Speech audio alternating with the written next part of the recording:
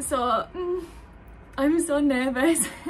I'm literally just about to go into my assessment and I don't even know what to expect. I feel sick. I've like had headache for the past like 3 days. I'm like shaking.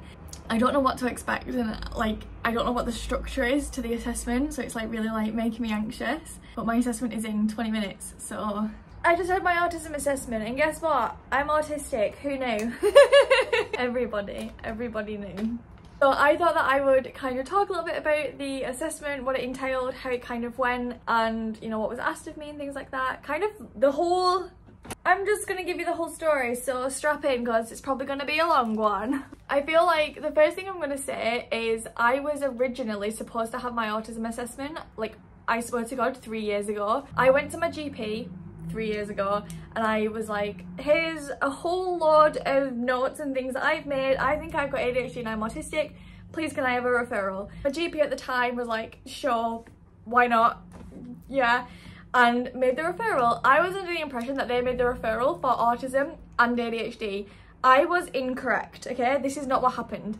They actually only referred me for ADHD, so I waited around 1.5 to 2 years for my ADHD assessment, which I had last year, and I was obviously diagnosed ADHD combined. And during the assessment, at the end of it, I said to them, hey, when do I have my autism assessment? And this man looked at me so confused, was like, this is not, what? No, that's not what, no. You've not been referred for that. And I was like, excuse me, what?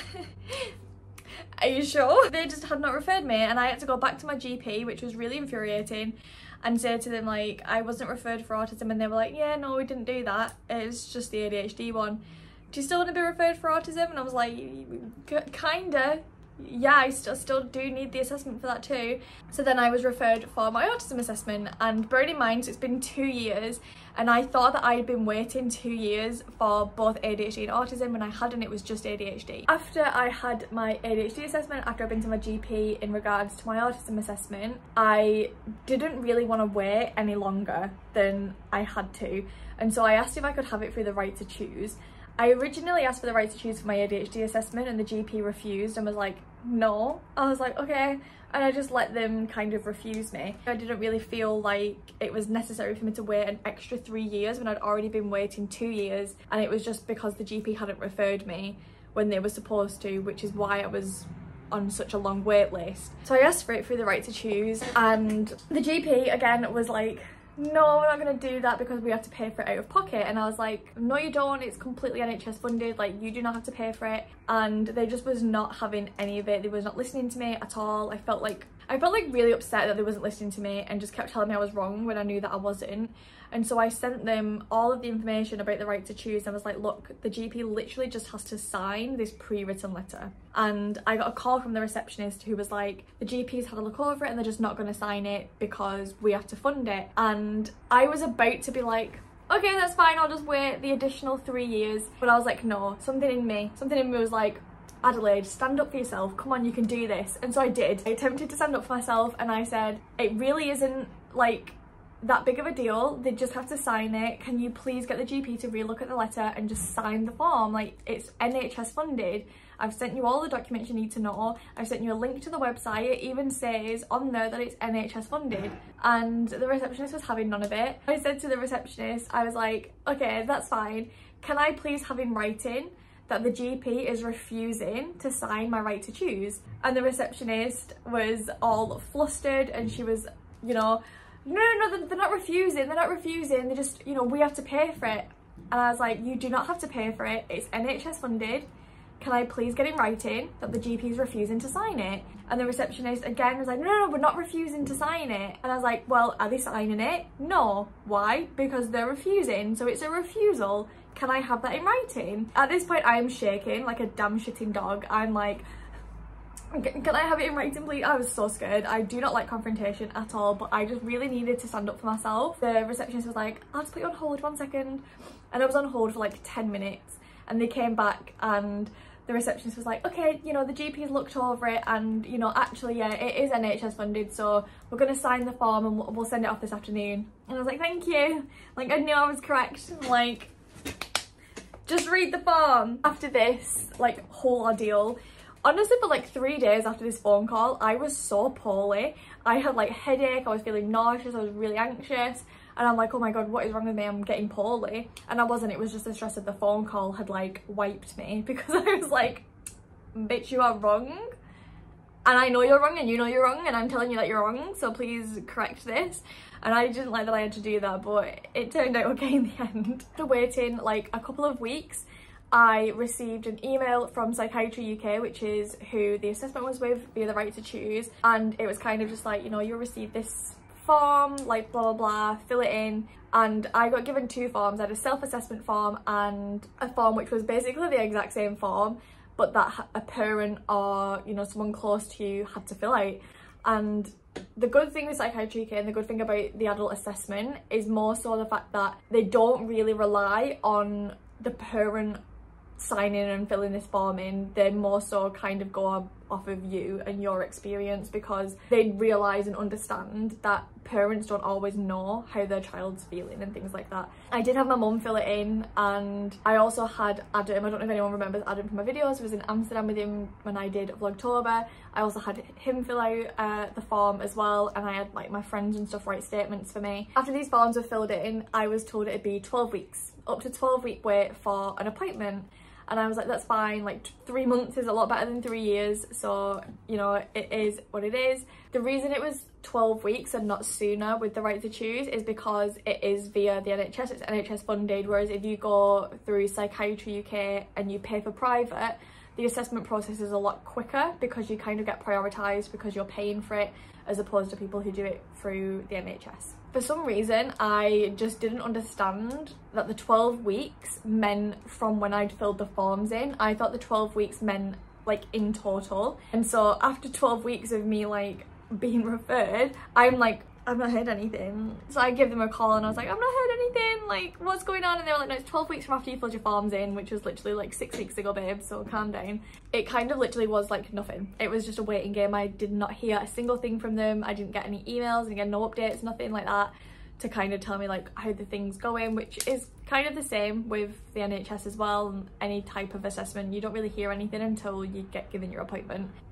Excuse me. I then a few weeks later received a phone call, but it was from an unknown number. I do not answer unknown numbers. Like, I don't know who this is, I don't know what they want. I don't want, if anyone rings me and they're like selling something, I'll buy it, because I don't know how to say no. And I got a voicemail that was kind of like, we're from Psychiatry-UK, got an appointment, blah blah blah. So I called them back, but I had to leave a message, and I just kind of said like, I missed a phone call, is anyone, any chance anyone can ring me back? I don't know if I've missed an appointment or anything like that. And I got a message in my portal, which is like on the website, that basically said, you know, they'll give me a call in a few days. So I assumed in like 2 or 3 days I'd get a call to be like, you got an appointment in such and such a time. No, was not the case. A month and a half went by, and I'm thinking this is a bit more than a few days. Like, I don't know what your few days is, but my few days is 3. Like, a few is 3, I'm pretty sure, because I've not heard anything. And then all of the messages I'd left on my portal were being ignored, and not ignored, it said like they received but just hadn't been read. And so I thought, I don't really know what's going on, I'll give them a call. So I rang them and I was like, hi, I'm waiting for an autism assessment. I missed a call about a month and a half ago and was told I'd get a call back in a few days, but no one said anything. This poor receptionist woman was like, oh my God, I'm so sorry, yeah, someone should have rang you a few days later. One second.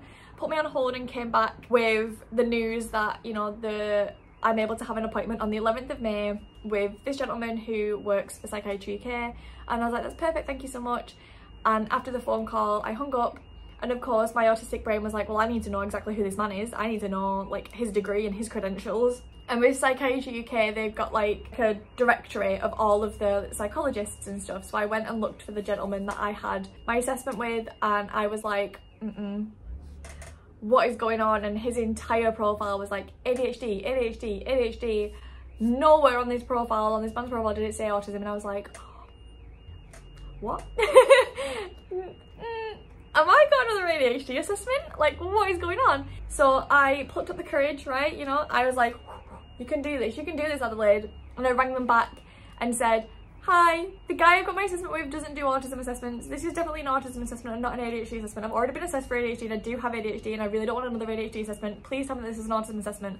And this woman was like, yeah, it's definitely autism. I was like, this man doesn't do autism assessments. I've looked, like, he doesn't. And she, bless her, she was like, oh my goodness, I'll have a look for you. She did some research herself and came back to me and was like, you are right, you know, it doesn't state anywhere that he does autism assessments, but, you know, told me that he does. And I said, I really don't feel comfortable with someone who doesn't kind of have one of the credentials as an autism for autism assessments, and they're mostly to do with ADHD. And the woman was very, very helpful. She was like, I can get you with somebody else if that will make you more comfortable. I was very apologetic and I said I really don't want him to be offended. I don't want, you know, to cause anyone any upset. I would rather someone who specialises in autism. And they was like, obviously, of course, I completely understand like the fact that it doesn't say it on the website. I'm kind of glad that you've called and told us about this. And so I was then given an assessment date with somebody else called Owen, and it was for the 12th of May, which is today. I've just had my assessment. I did some research after the call, and he's like one of the top people there who does autism assessments, and I was like, oh my god, I'm so glad I stood up for myself, because now I've got like this great person who's got all these raving reviews.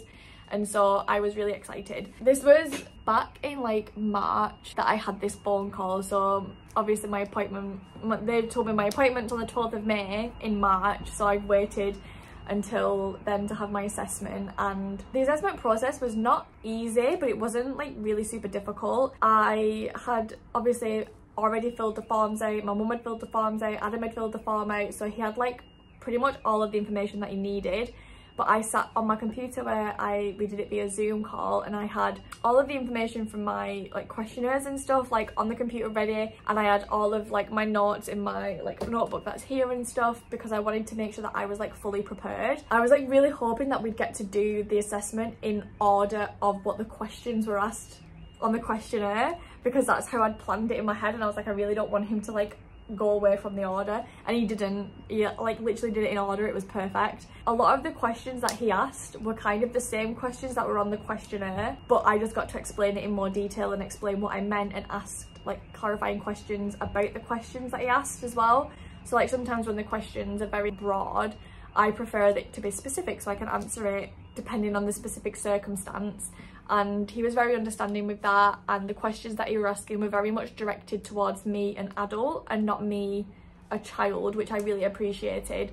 One of the things that I was really worried and concerned about was that a lot of the questions would be like geared towards a child, but it wasn't. It was very much anything that you did in your childhood that you still do now, anything that you do that you learned like to handle differently and stuff like that. Asked me about my school life, so asked me how I found primary school and high school and college and university, asked me how I found the transitions, asked me about making friends and how I maintained friendships, what I'm like in relationships, asked me about my home life, asked me about my routines, asked me about my need and want for structure and like sameness with things, rewatch like specific TV shows and films over and over again. We talked a little bit about my interests and what the interests mean to me, and we also discussed family holidays and family social gatherings and social gatherings in general.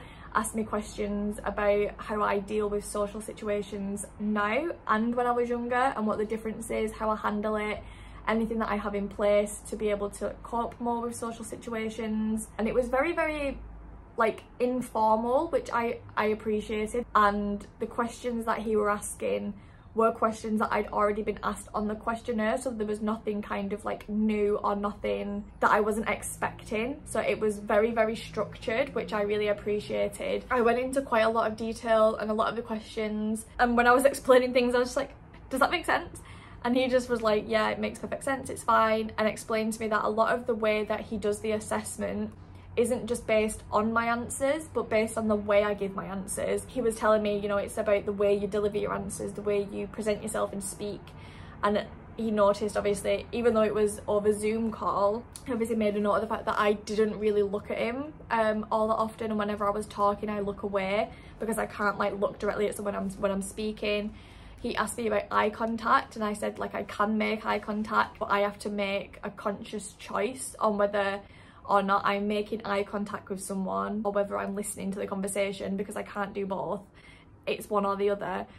We talked about my like sensory difficulties with light and texture and taste and touch and things, and how I do have like really sensitive eyes. So if I'm in like certain lights, my pupils tend to not adjust to the light at a regular speed. We talked a lot about my hobbies and any hobbies I had as a child and how I dealt with the hobby, whether it was a social hobby or not, how I dealt with school as a social setting and also as an environment for learning, and it was really nice. It was very thorough. I was able to explain myself and I didn't feel like I needed to mask when I was talking to him, which was quite nice, because that was one thing I was worried about, was that I was going to try and mask and act normal to not have him think I was like weird or unusual or like odd, I don't know. So I was really nervous that I was going to mask during the assessment, and felt like if I did that then I wouldn't really be getting the proper assessment. So I did my best to kind of explain myself in a way that I felt comfortable and talk the way that I felt comfortable. I didn't feel like I needed to make unnecessary eye contact.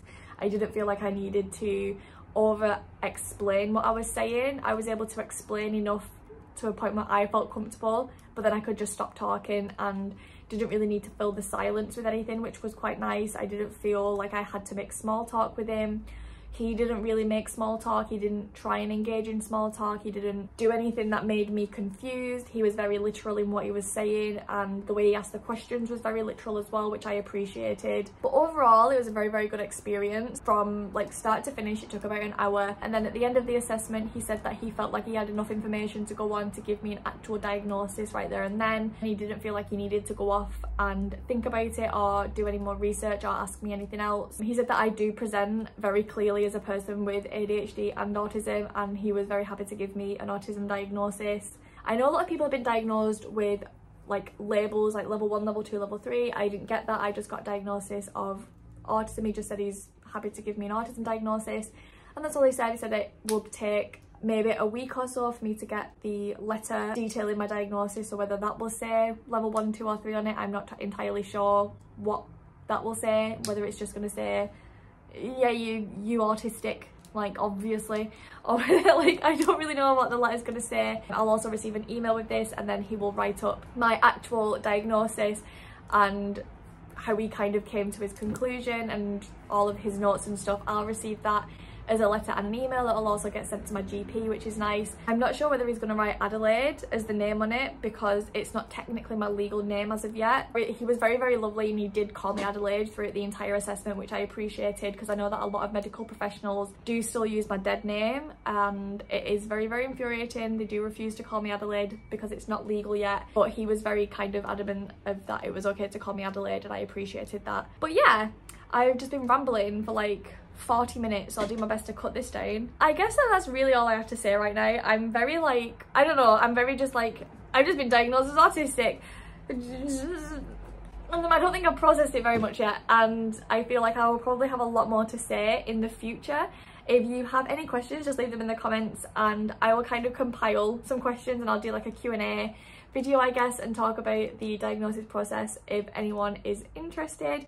I do feel like I've covered most of it, but I think right now I'm gonna go have a cup of tea and relax a little bit, because I'm just like, I don't know, I don't really know how I'm feeling right now. But yeah, I hope that this video was somewhat informative. If it wasn't, I'm super, super sorry.